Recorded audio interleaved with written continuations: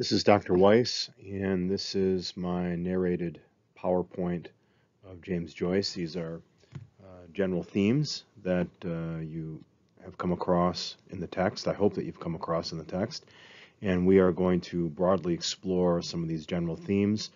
These themes are not in any specific order. They are not exclusive of one another, and this is not an exhaustive list, but will get us, I think, into thinking about James Joyce's The Dead a little bit more thoroughly. So I'm going to start with this group of themes. I'm going to read them all together and talk about them for a few moments. Rural Ireland versus urban Ireland. Dublin is the biggest, smallest city in Europe, and there is a separation in terms of how people think about Dublin versus the rest of Ireland. It was this way in the early 20th century, and I think for the most part it is this way now, although there are some other large cities now, or other cities in Ireland that have grown quite a bit, such as Galway and Cork, and maybe a couple of others.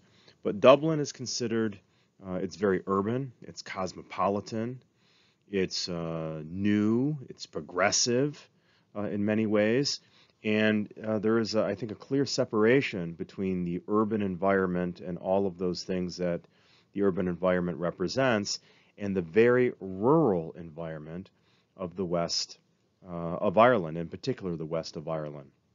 And we see this, sort of framed with a different set of values, not unlike that we might have, let's say, in the United States with big urban cities all over the United States, and a kind of antagonism in some ways with those that might live in less populated areas.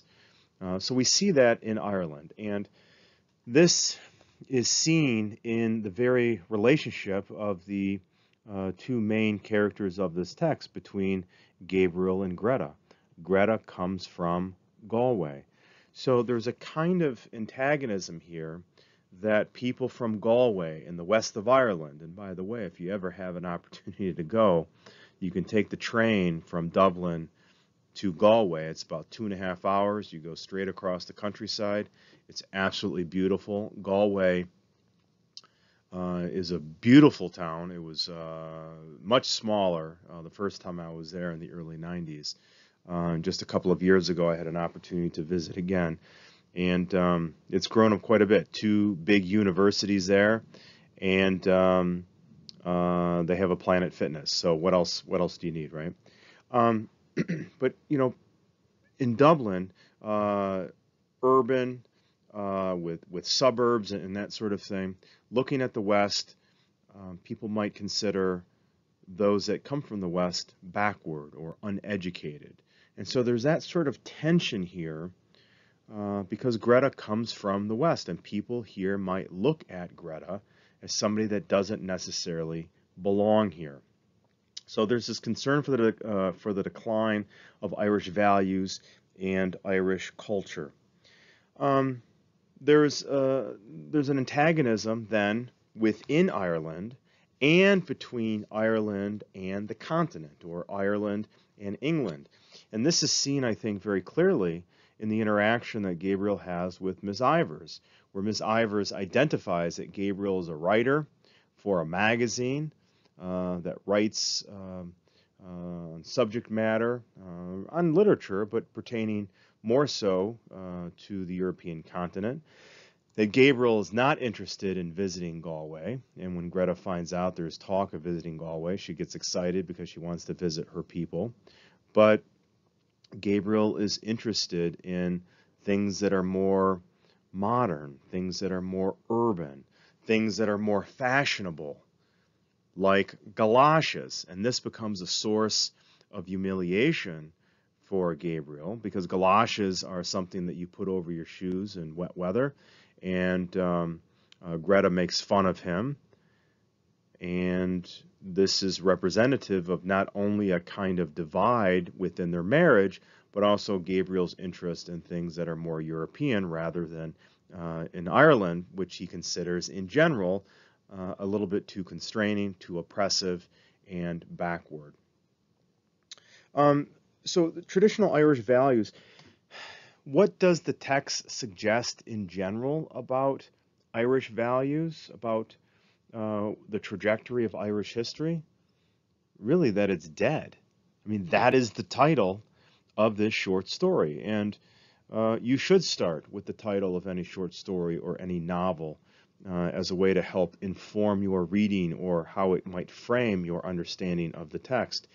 We see this here in the very first paragraph. Who is the young lady that is helping Gabriel and Greta when they arrive? Lily, the caretaker's daughter. What is a lily? A lily is a flower. In what context might a lily be used? At a funeral. What is a caretaker? A caretaker is somebody that presides over the dead. There is all this language all throughout the text that relate to death and the dead. Whether it's those couple of examples that I just gave you, whether it's references to coffins, or it's the snow or ash. The symbolism of the snow could very well represent ash, something pertaining to death and war, which we'll talk about a little bit later. Within the very language that are used to describe various plot sequences, quote, perished alive, unquote, or quote, 3 mortal hours, unquote.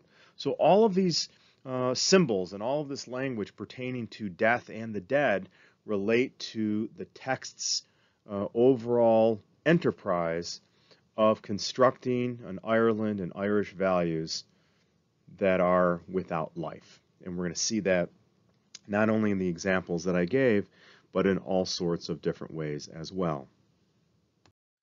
So this text embodies all sorts of social critiques about Irish society, all sorts of social critiques pertaining to Irish institutions, whether it's family, religion, economics or economic disparity, the different types or caricatures that exist, at least according to the text, in Irish society. A critique of women's roles, very traditional in many ways. And I want to explore some of these just for a moment. In my anthology, the Norton Anthology of World Literature, Volume 2, shorter 4th edition, I am on page 978. And one of the institutions that are critiqued, as I said, is religion. And I just want to read a portion here, an interaction between Mr. Brown and Mary Jane. At the bottom of the page, "Oh, most people give some donation to the monastery when they leave," said Mary Jane. "I wish they had an institution like that in our church," said Mr. Brown candidly. He was astonished to hear that the monks never spoke, got up at 2 in the morning, and slept in their coffins. He asked what they did it for. "That's the rule of the order," said Aunt Kate firmly. "Yes, but why?" asked Mr. Brown. Aunt Kate repeated that it was the rule, that was all. So this is a critique of religion. Why is this a critique? Because it's talking about a monastic order that sleeps in their coffins. What do we use coffins for? What do people use coffins for? For the dead. So this then is a symbol, again, reinforcing the overall or overarching symbolism of death and all of the different aspects in this text. In addition, this scene, I think, suggests that religion is dead. It's not changing. It's not dynamic. It's not fitting the needs of the people at this particular moment in time. And we'll talk about war a little bit later, but it doesn't fit the needs. Why do the monks sleep in the coffins? Because that's what they do. Well, why do they do that? Because that's what they do. It doesn't make any sense. It doesn't make any sense to people that might be following this. That's just something that they do. So a critique of religion. This text provokes a critique of Irish types. It creates a kind of typology. This is the dutiful son.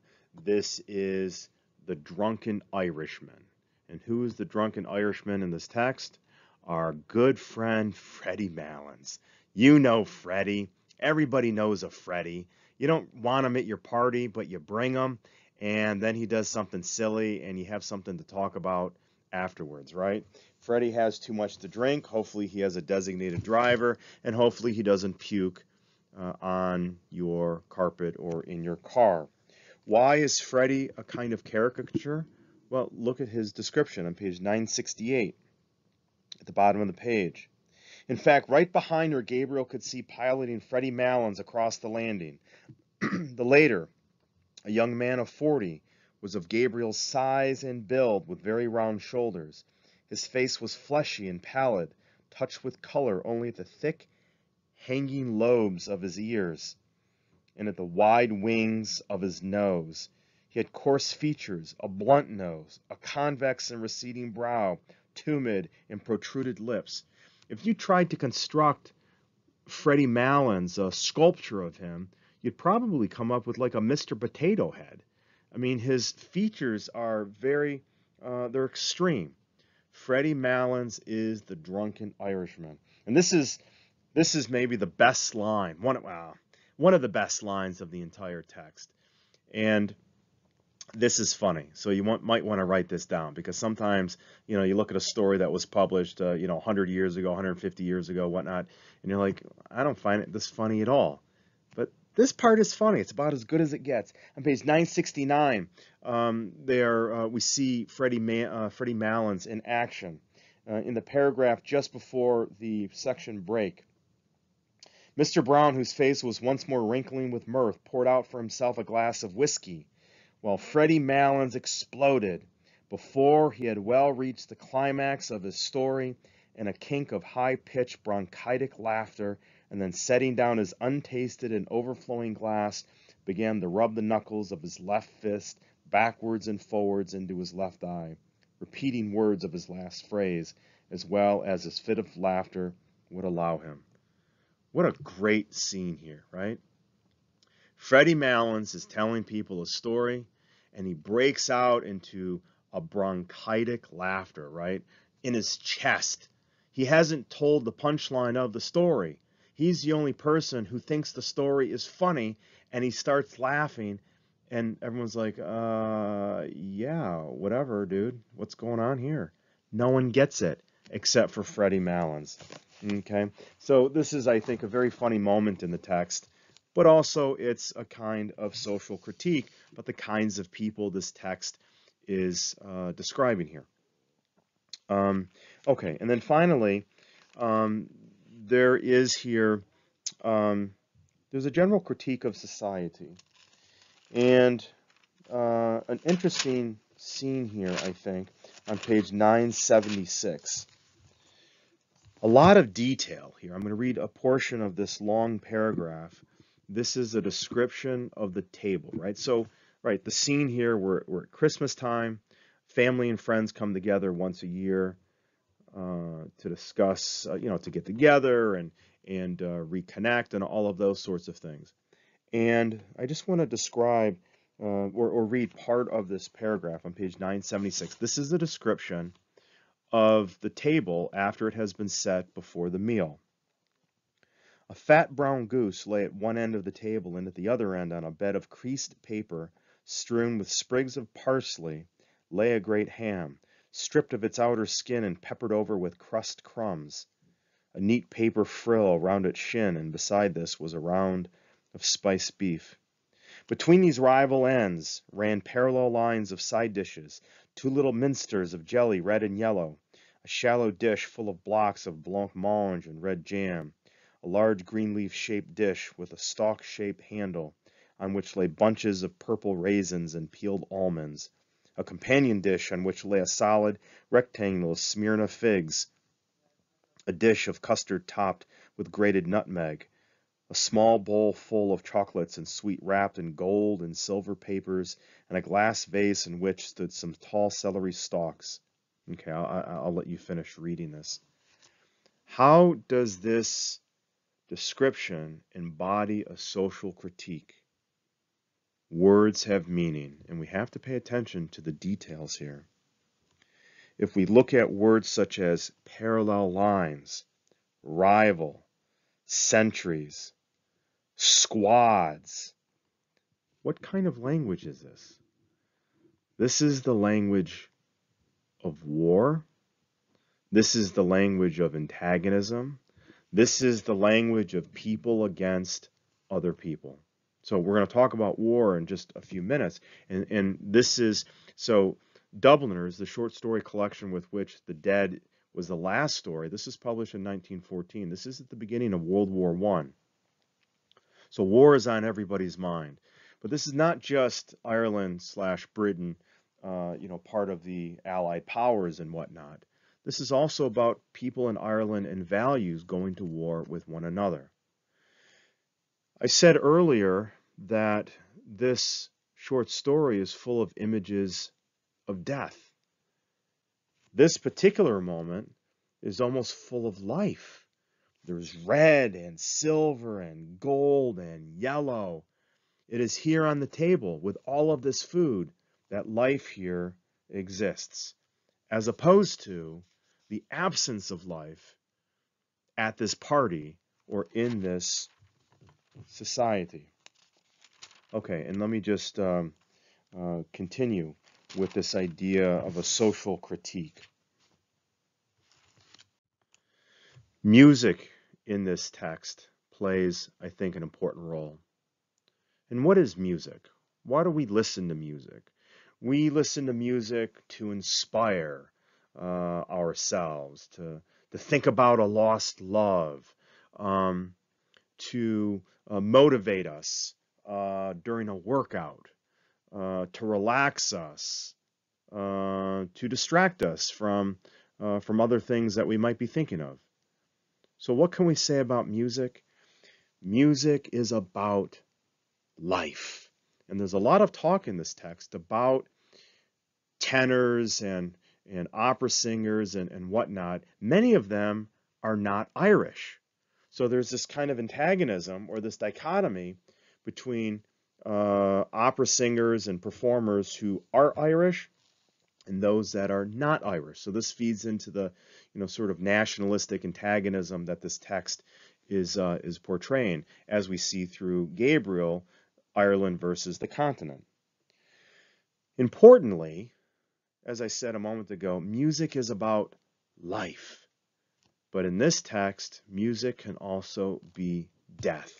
And on page 969, at the beginning of the new section, let me just read a portion here. Gabriel could not listen while Mary Jane was playing her Academy piece, full of runs and difficult passages, to the hushed drawing room. He liked music, but the piece she was playing had no melody for him, and he doubted whether it had any melody for the other listeners, though they had begged Mary Jane to play something. What is this about? She's playing something very technical.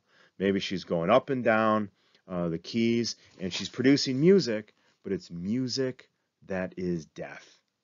Okay, so again, a social critique and overall about the symbolism of death in Irish society and its values. We can think about this text in terms of the inner life and the outer life, the sorts of masks that we often wear, and we see that here again in this text. I mean, Gabriel's role here is he is expected every year to give the holiday speech, and he's expected to, to give a performance here and uphold Irish values and speak about the importance of family. But we know Gabriel doesn't really feel all these things. So what does this create? This creates, I think, a kind of alienation, a separation between Gabriel and the people that he is interacting with, as well as between Gabriel and his wife. And so on page 980, when he begins his speech, he says, in the middle of the page, a new generation is growing up in our midst. In our midst, a generation actuated by new ideas and new principles. It is serious and enthusiastic for these new ideas, and its enthusiasm, even when it is misdirected, I believe, is the main sincere. But we are living in a skeptical, and if I may use the phrase, a thought-tormented age.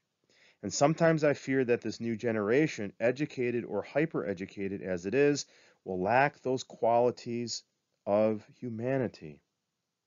He calls this that they're living in a less spacious age. And at the bottom of this paragraph, that in gatherings such as this we shall still speak of them with pride and affection, still cherish in our hearts the memory of those dead and gone great ones whose fame the world will not willingly let die.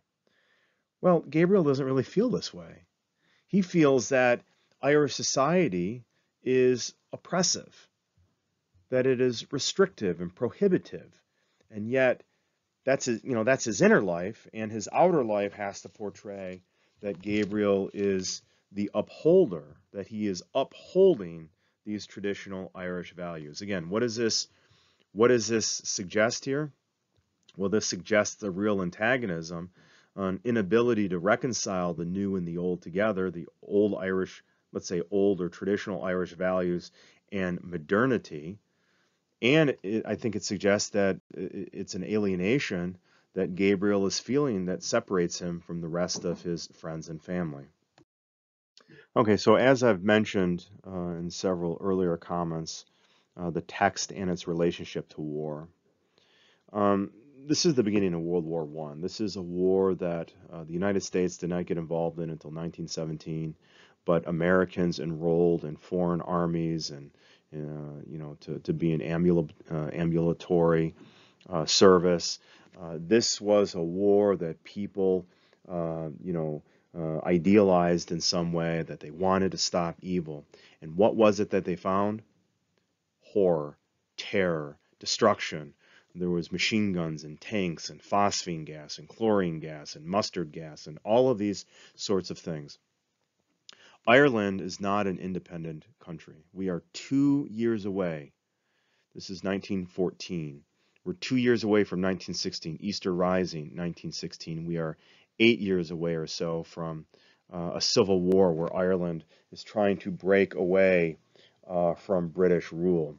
I just wanted to read here a portion of Easter Rising, 1916, by William Butler Yeats, a very famous Irish poet of the early 20th century, who collected folk tales and folk songs and gathered them up to be immortalized. And his poetry had to do with mythology and Irish history and all sorts of different things. But this poem is about the Rising from 1916, just as a way to exemplify the power of this historical moment in the early 20th century. I write it out in a verse, MacDonagh and McBride and Connolly and Pearse, now and in time to be, wherever green is warned, are changed utterly, a terrible beauty is born. That line, are changed utterly, a terrible beauty is born. Very, very famous lines in Irish literature, very famous lines in English literature, I think, in general. So this exemplifies the importance of this historical moment. And in modernism, the early 20th century, whether we're talking about Virginia Woolf or Gertrude Stein or Pablo Picasso or Ernest Hemingway, war is everywhere. And this is certainly on the mind of James Joyce. When World War I started, and this Easter Rising in 1916, what it was that many of the British regulars and many of the Irish men in Ireland, went to fight, or had to fight, with the British, and people that were left behind in Ireland staged this uprising, hoping that they could take a stand and break away from British rule, and that failed. And many of these very popular leaders were captured and executed and that sort of thing. This is the subtext of James Joyce's The Dead. And its relationship to modernism, I think, is important. Modernism being the literary genre that James Joyce is in part a pioneer of. How this text fits into that tradition. And I think that is important for us to consider. So I think we have these, very large, overarching themes pertaining to war and modernism and cultural values and all of those sorts of things. And then we have the very specific story that is being told here. And to sort of summarize that, I think we're talking about love. We're talking about the love that Gabriel feels for his wife, Greta. And this is where I think this gets really complicated in many, many ways. It's very difficult to get our heads and our arms wrapped around this. So let's see if we can, sort of summarize some of this. In this text, to think about language, music, as I've mentioned before, painting. These are ways with which we communicate. And we use language to communicate. I mean, that's maybe our best tool, but we know that speaking doesn't always get it done, that we get misunderstood. So we write things. And when we write things, we can be misunderstood, or we don't have the words to describe, that there's a kind of limit to language, that we cannot get out of our bodies, out of our heads, the things that we really want to communicate. Because many of the things that we want to communicate are not verbal. They're affective, they're emotional, and we use language to describe those things. What are other ways that we can communicate? We use symbol. We use different kinds of code. Do those things clarify the message? Well, in many ways, they make the message more complicated. So let me point out, I think, a very important allusion to this text. On page 969, there is an allusion to Romeo and Juliet. Last paragraph of the page. Gabriel's eyes irritated by the floor, which is kind of interesting, both within the text, that Gabriel's feeling irritation. This is just after the Academy music that has no life to it, but it's his eyes that are irritated. This is also, I think, in so many different ways, Gabriel embodies Joyce. We don't like to talk about this is what Joyce is saying about society, but in many ways we can say this is what Joyce is saying about society. There's so many aspects of this that seem as if Joyce is telling this to us directly. Joyce eventually went blind, so this, in a way, is a kind of nod to that. I think that Gabriel's eyes are irritated, as James Joyce's eyes might have been. But here's a very important literary allusion. And when you encounter these things, don't skip them. Don't go, oh, I don't know what this is. I'll look it up later. Look it up then. Look it up at that particular that particular moment, because this is really, I think, central to understanding Greta's relationship with Gabriel. And what is the literary allusion? It's to Romeo and Juliet, the ill-fated love between these two lovers that end in death. Okay, fine. So at the bottom of page 969, Gabriel's eyes irritated by the floor, which glittered with beeswax under the heavy chandelier, wandered to the wall above the piano.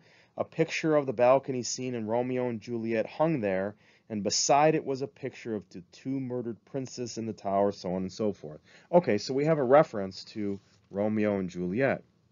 This is really, and the point at the bottom of the slide, is the relationship between art and life and art. This very sort of complex inward-outward mirroring of what is going on here with this literary allusion. So we have the picture of Romeo and Juliet. That is art. Well, we have a scene in the text that we're going to call the Romeo and Juliet scene. On page 984, Gabriel is looking up at Greta. And this happens in more than one place in this text, but this is the central moment. Gabriel is at the bottom of the stairs looking up at Greta, his wife. This is a replication of the balcony scene in Romeo and Juliet, keeping in mind that the text itself is art. So Romeo and Juliet, there's a picture of Romeo and Juliet, art, imitating life, the real scene of what happens between these two characters. And then we step back and go, okay, art, imitating life, but that life is really a mirroring of, within an art piece itself. So it really becomes, I think, the relationships here become really complex. So Communication here is just about clarity. Each sort of level that we step back, I think it becomes less clear. The message is less streamlined, and it becomes much more open to interpretation. And in many ways, it becomes more confusing. So Gabriel is looking up at his wife, and what does he think to himself? And it says here on page 984, in the paragraph beginning, he stood still in the gloom. There was grace and mystery in her attitude, as if she were a symbol of something. He doesn't know. He's confused. Rather than saying, this is my wife at the top of the stairs and I love her so much and I'm going to make it clear to her that I love her, he says, you know what? I'd paint a picture. In this picture, I would call distant music. So back to the music theme. And where does, the title of the art piece that Gabriel fantasizes about painting, music, is death. Because music in this text in many ways is about death. Okay, but there's more to this. Because if we stay on this idea of communication through art, well, there's a song that Greta is listening to. She doesn't notice her husband at the bottom of the stairs. What is the song that she's listening to? It's an old Irish and British ballad called The Lass of Aughrim. It's a beautiful song. I highly recommend that you look it up on YouTube and listen to it. It's about the Lass of Aughrim, this young woman who has a love affair with Sir Gregory, and then they separate, and this person who's presumably poor has a child and comes to the tower where Sir Gregory lives and says, Sir Gregory, would you please let me in? And he says, no. And it's a beautiful and tragic song. So you have the illusion of Romeo and Juliet, then you have the duplication or the replication of the scene of Romeo and Juliet at this particular moment. You have Gabriel suggesting a title which refers to music. So this is all symbolic. It's moving further and further away from clarity, and it becomes much more open to interpretation. And this other allusion to the Lass of Aughrim has to do with tragic love, which is how the story is going to end when Gabriel wants to make love to his wife and tell her how much he loves her, and she is thinking about Michael Fury. Michael Fury is a young man in Greta's when Greta was a young woman that was in love with Greta. Now, Gabriel, so this is a story about love, a tragic love, a love that no one here has died literally, but I think symbolically. Again, referring to the title, The Dead. And Gabriel wants to be Greta's hero. He says he wants to be heroic. Fight the bad guy, fight the dragon, do something wonderful, something hyper-masculine, so she could fall in love with him again and again. But what could be more heroic than Gabriel, the great chivalrous knight, fighting the dragon? Somebody that dies for your love. How do you compete against that? And that then is the new framework that Gabriel understands his love and his marriage with Greta. Wonderful, horrible, just an incredible, incredible moment in this text. So anyway, the past, memory, how does it affect what goes on in the present?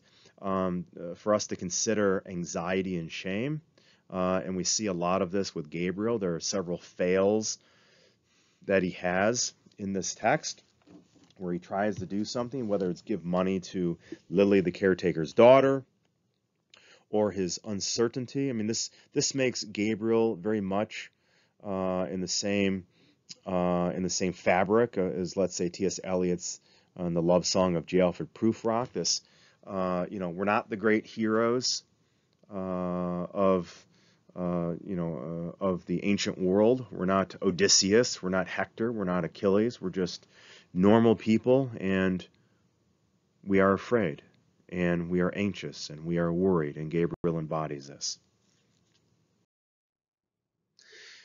And so I think, fairly simply here, and I think I've just, touched on some of the sort of complexity here, but to sum it up in a simplified way, that this text is about the desire for connection, and in modernity, in the modern world, and I say the modern world maybe both today, but also in the time of this text, it's about disconnection. It's about Gabriel's disconnection to his wife, about Gabriel's disconnection to his family, about Gabriel's disconnection to his culture. And I think in many ways it's about Gabriel's disconnect with himself. And that, I think, relates to the dead and death.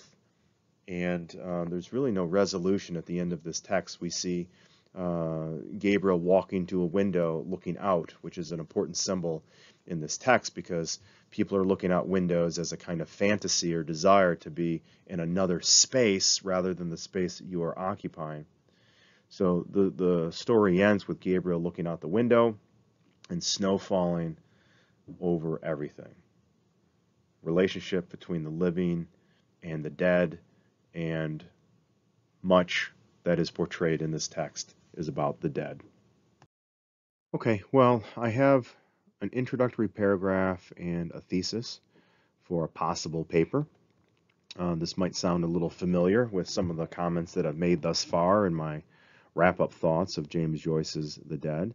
I want us to pay attention to a couple of things. One, that The Dead is a short story, and even though it's a long short story, that short works are enclosed by quotation marks. If it was a movie I was speaking of or a novel, then that would be italicized. So it's important for us to know the format and how to present this. I use a variety of different sentences. I use at least one transition word. And I'm starting very broad. I'm starting conversational. I'm grabbing your attention, I hope, and I'm working my way down to the specifics of the, I'm starting very broad. I'm working my way down to then introducing the short story, and then the very specifics of what my argument is going to be about if I were to write a paper. There are moments in history that alter the ways with which we think about the world we live in, where everything we thought we knew is now changed. However, it is sometimes difficult to conceive other periods in history in the same way, for as Frank Kermode has written, we exist in the middle. We are always in the middle of our own stories. Like experiencing coronavirus, the financial meltdown of 2008, and 9/11. Our understanding of our place, our security, and our sense of selves has been altered, and these experiences are played out in billions of individual stories. The modernist moment in the early 20th century was one such period that was worked and reworked in modernist literature. Particularly, we see the destructive upheaval of life and love in James Joyce's short story, The Dead.